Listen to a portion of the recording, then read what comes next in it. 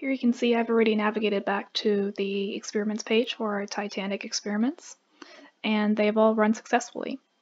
And as you'll notice over here, there's a table section, and this is pretty neat. You can actually set what columns you want to show in this table here so that you can easily compare different aspects of your experiment runs with each other.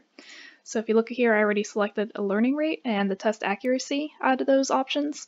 The learning rate is important because if you remember, we had different values for that for XGBoost algorithms. So I definitely want to see which is which when comparing them out here. And then the test accuracy is just the accuracy the model had in predicting the test data. So that's a pretty good measure of how the model might perform in the real world.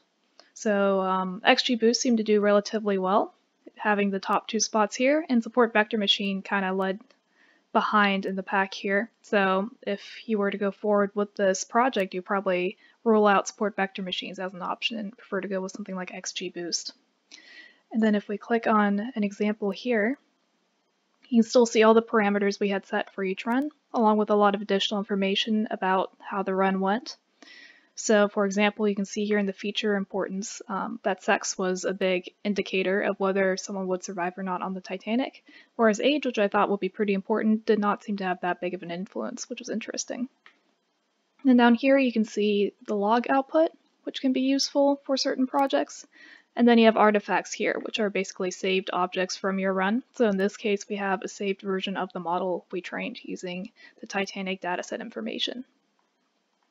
So that wraps up my Converge demo. In this demo, we covered how to train models based on a dataset, serve a model as an endpoint, and use some key features of the Converge I/O platform. For more information, please reach out to the Converge team or Mark III Systems. Thanks.